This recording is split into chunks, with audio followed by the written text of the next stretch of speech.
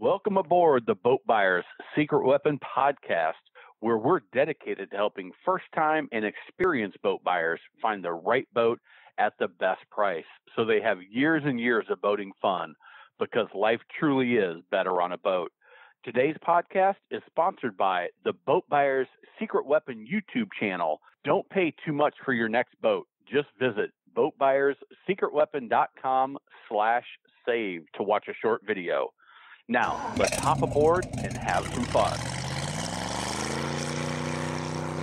Welcome to Boater Secret Weapon. I'm your host, Captain Matt, and today we're talking ways your boat can sink, and not only why they can sink, but what to do to make sure that yours doesn't. So let's jump in to this video. The number one thing on a stern drive that can make it sink are cracked bellows, a problem with your bellows. You can see kind of the dry rot and the cracking on the bellows here. You got your exhaust bellows, your shift cable steering bellows, and you can look inside. This is what it's doing. It's allowing things to run from the boat to the drive, and you can see the bellows here, the bellows here, and there's another set that is probably back in here.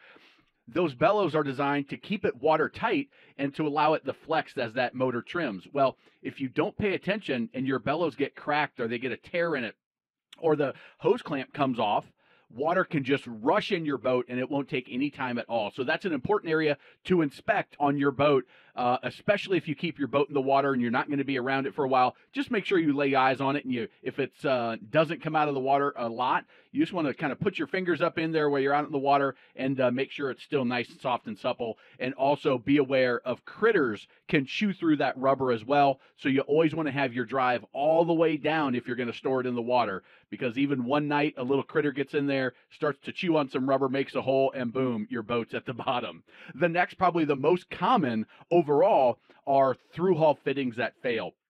They're almost always going to be plastic, and over time, the plastic wears down, breaks down from the UV rays, the sun, the salt if you're in salt water, and eventually they're going to crack, and if they're below the water line especially, they're going to let water in. So I always recommend either stainless steel or brass through-hull fittings. You'll notice if you're shopping for a boat, the more expensive boats tend to use stainless. The cheaper boats tend to use plastic, which is fine for a period of time, but just keep your eyes on them, because if you have one that's missing or one that's damaged, you have an easy access for water to get into the boat. The next are the scuppers. It could be several different things with the scuppers. Maybe your scuppers are clogged. Maybe it's wintertime and they've iced up and that water rains in and they don't flow out the scuppers as they should. You can see this is what it looks like inside the boat, and this is what it looks like outside the boat. There's a little check valve there so it can flow out, but it shouldn't flow back in. Well, you get ice there, maybe you get leaves or some brie that's stuck in there, you get a big heavy rain,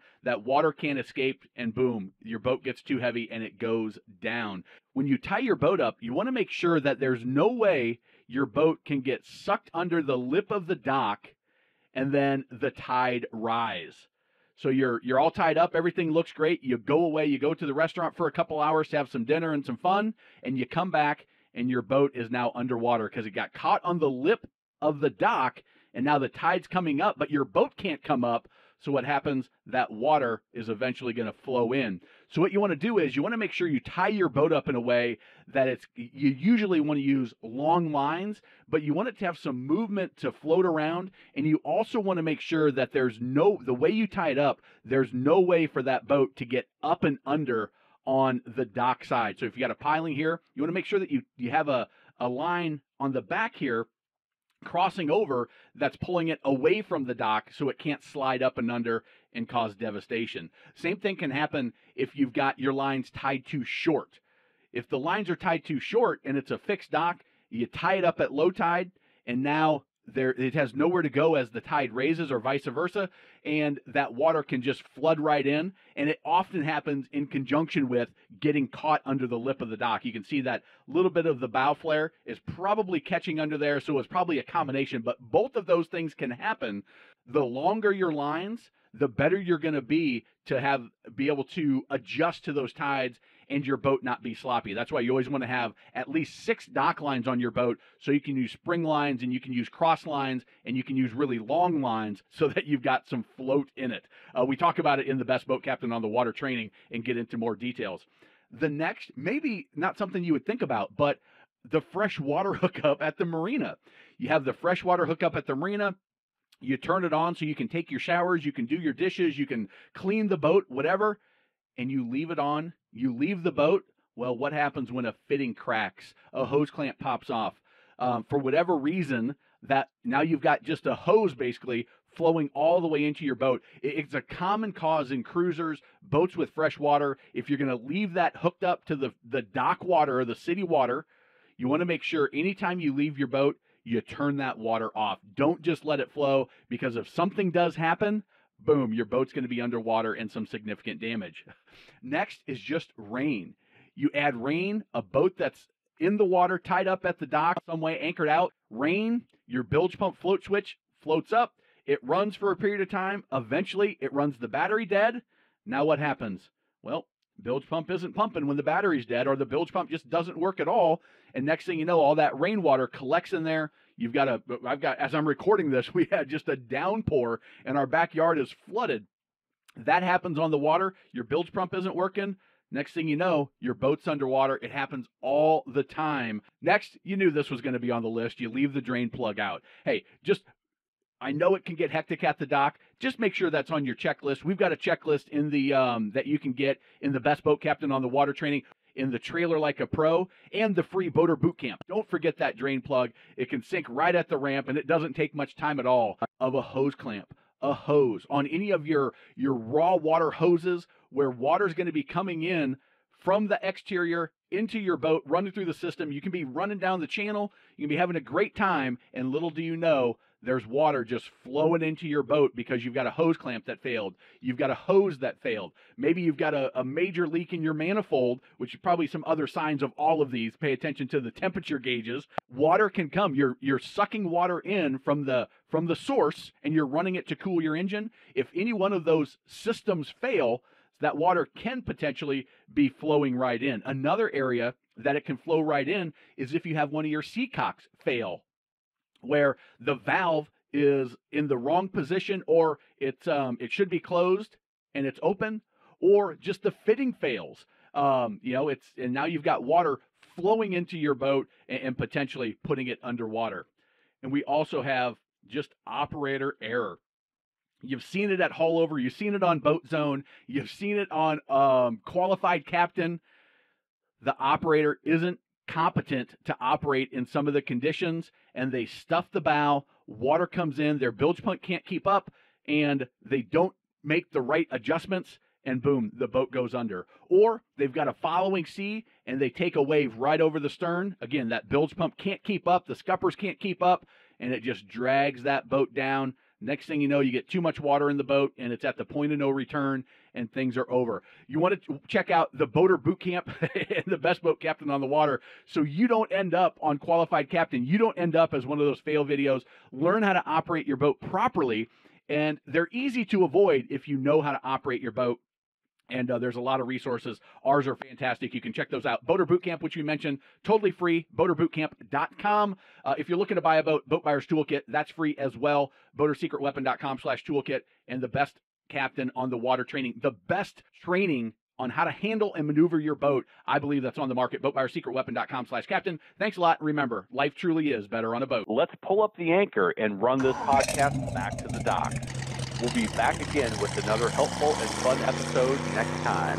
If you'd like to be a guest on the podcast, visit boatbuyerssecretweapon.com/guest, and I'll help offer insights into your boat research and shopping experience. Also, we'd appreciate it if you took just 2 minutes to rate and review this podcast on Apple, Spotify, or wherever you get your podcast.